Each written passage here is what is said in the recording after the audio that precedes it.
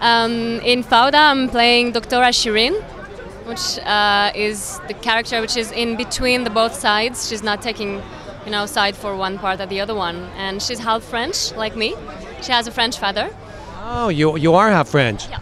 And my mother is Lebanese, actually, and her mother is Palestinian, so it makes us very close. So how do you feel that the show has impacted your career or the way that people look at Israel or the Arab-Israeli conflict?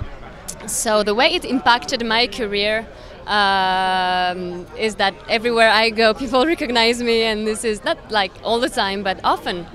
And I'm happy to be part of it because even if it's not the perfect show ever, but for me it brings something very important, that both sides are the same in terms of human beings. Like the family are suffering for the same things, laughing for the same things.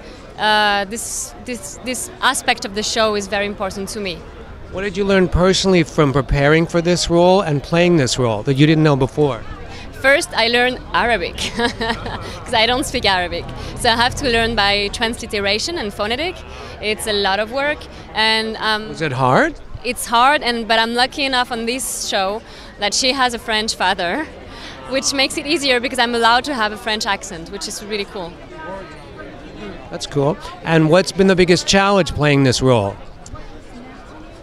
The biggest challenge, I think, is to fight the fear I had being half Lebanese to receive criticism.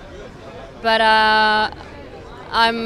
the way I deal with that is I focus on the positive sides of it, and what I said before, that I think we can bring more understanding between people through this show, and this is why I'm proud to do it.